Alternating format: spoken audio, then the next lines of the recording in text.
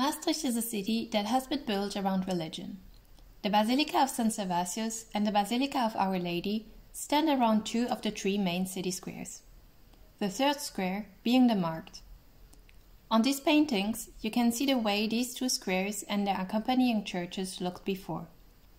Vrijthof, currently the biggest square in Maastricht, developed from an ancient Roman and Frankish cemetery into a semi-private space that belonged to the collegiate church of St. Servatius. In the 19th century, it became the town's main square. It is surrounded by important heritage buildings, museums, a theater, and a range of hotels, restaurants, and bars. It also annually hosts numerous events. The second main church the city of Maastricht is built around is the Basilica of Our Lady. It is believed that this place was once a Roman temple. However, as no archaeological research has been carried out inside the building, nothing certain can be said about this.